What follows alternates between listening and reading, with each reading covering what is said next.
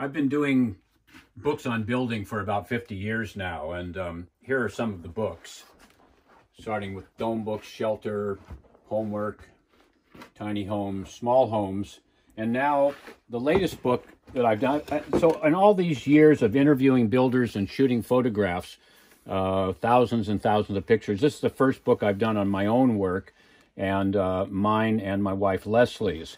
And this is 46 years of homesteading on a half-acre piece of land.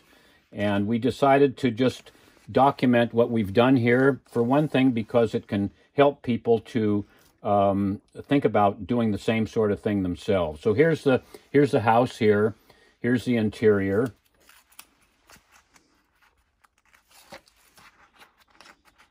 Here's the living room. With a handmade quilt on the bed. And we show people how to, like Leslie shows people how to make these blinds and a lot of the things that we do in and around the house. Here's bookshelves, just to give people an idea. Here's, if you notice, things aren't really picked up and neat and orderly here like they are in Dwell magazine, but we just wanted to show the house the way it is in day-to-day life. You don't often see that in magazines or books of architecture. Here's a dining room nook. The table is made out of used Douglas fir. All the tables in the house are made out of used Douglas fir. Here's solar panels. We've had them for a couple of years now. Our last bill last month was minus $32, and it runs the house and the office and everything around here. This is a little shed that I built last year with my friend Billy. With a curved roof like a gypsy wagon. It's a guest room across the road. And here's the kitchen, which we call the heart of the house, which it truly is. Here's our dishwashing setup, and like a small hot water heater under the sink, and a place where the dishes are washed and then rinsed and put in the rack, and they stay there as the cabinet. Here's a pantry where we grind grain and store things. We have certain kitchen tools we're showing, like not a garlic press or a egg beater or something, but things like the KitchenAid or the grain flaker that are kind of unusual. It makes oatmeal out of oat grain each morning. Bread.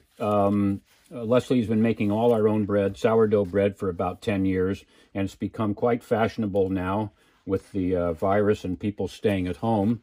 Foraging, mushrooms, which I really have gotten into doing. Fishing, crabs, clams. I get clams out of a kayak. All of these things are things that you can do at home. Here's the office. And a drawing of the office and the homestead. Leslie's quilts and her weaving, where she spins and dyes and makes scarves and shawls and blankets. The gardening for two people. Pretty extensive photos and descriptions of how we garden.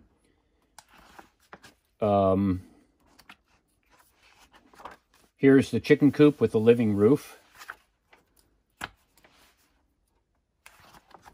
I kind of got carried away with flowers. There's a lot of pictures of flowers in the book. Greenhouses. We have 2 greenhouses, and we describe how they're built and how we use them. Garden tools. Here's the greenhouse, the potting shed, the chicken coop, and the yard for the chickens. Chickens are a big part of our lives and have been for all along here. And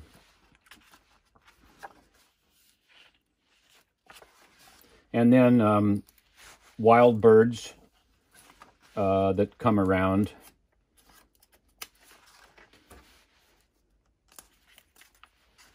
Critters that we see in the garden, foxes. There's a roadkill weasel snake, and insects. And then the last thing, one of the last things in the book is a section called Advice to Someone Building a Home. And what that is I wrote this after the Santa Rosa fire, and here's kind of a summary of everything I've learned in building over a 50-year period. Like if I were to do it over again, here's the way I would do it.